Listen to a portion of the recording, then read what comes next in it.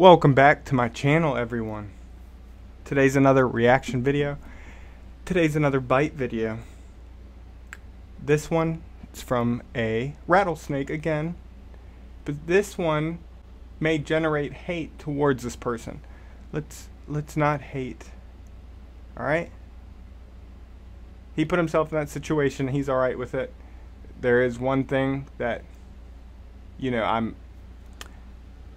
I will say about it, and we'll also talk after the video about a myth, about a common belief.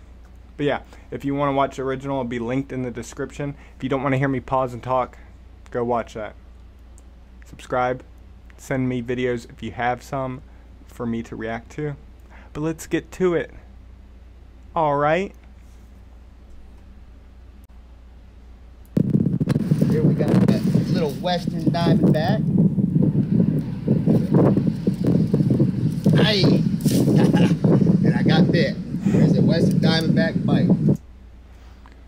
So the one thing I will say, he's trying to pin it, grab it behind the head. I even dislike watching venom extractors pin. It's just a harsh process, very stressful on the snake. But yeah.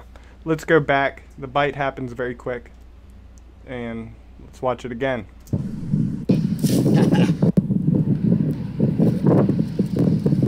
Hey!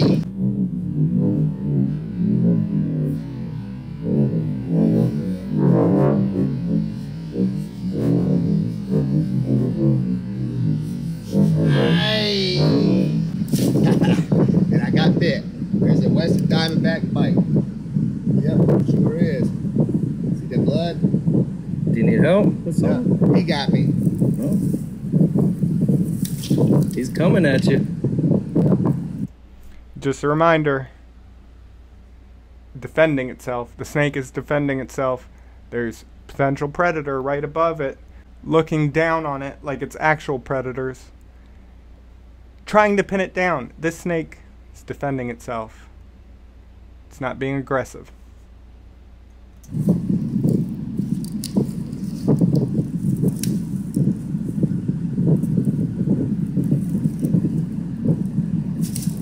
Yeah, check him Ooh, out. look at those. Yeah, Human flesh. he just got some. There's a bite right there. You can see how that one does. Yep. Yeah. So again, not here to hate on the person. If he wants to get bit, it's fine. But yeah, the pinning, I don't like.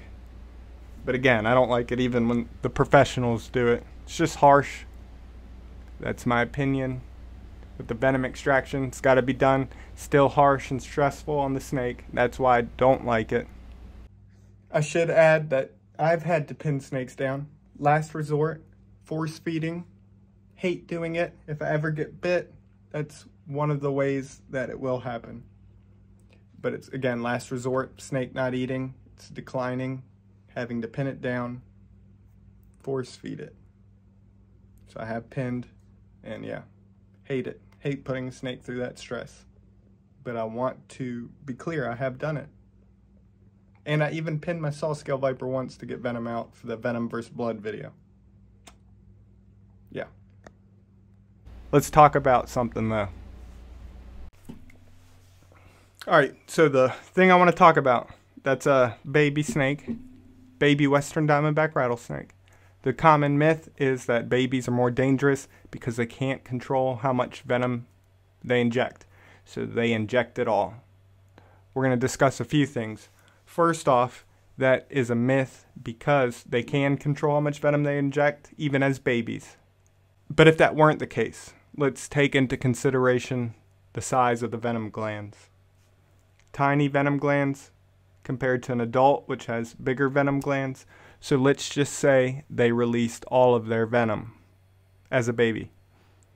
An adult releasing just a little bit could still be much more than the baby releasing all of the venom.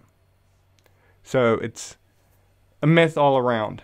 I personally would much rather get bit by a baby snake compared to an adult. That being said, there are snake species out there that their venom composition is different as babies compared to an adult. So some snakes, like the brown snake in Australia, baby brown snakes too small to eat rodents or mammals. So they have venom that's specific for capturing amphibian prey, much smaller amphibians. The venom targets that. The anti-venom for brown snakes does not work for baby brown snake bites because of this. And as they age and they're able to take that mammal prey, the venom composition changes. So there is some variation in venom due to age-related venom changes. So that's something that comes into play for some snakes. I forgot to mention as well, venom composition can change too based on locality. So the same species of snake, let's say one's found here, one's found here, same species, different environment.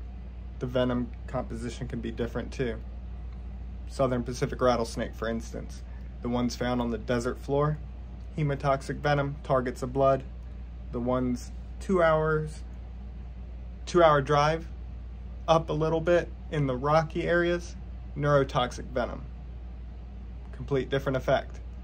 And the reason for this, the ones on the desert floor can bite their prey, release, track it down once it dies. The ones in the rocky area, they can't afford to lose the prey into the rocks, so they need fast acting venom, bite, and kill the prey quickly. And even those in those rocky areas may still have venom that affects the blood, but in a complete different way than those compared to the ones out on the desert floor. That is a factor too. Just something to throw out there. I will talk more about that on my venom series. I'm working on part 2 right now, which is going over the evolution of venom, different types of venom, and venomous snake fangs, different types of fangs.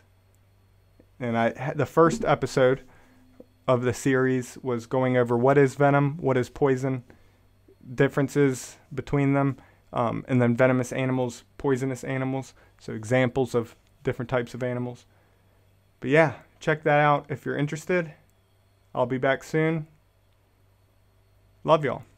Subscribe if you're new. Send me video suggestions, or comment video suggestions, and send me videos you'd like me to react and discuss. Love y'all.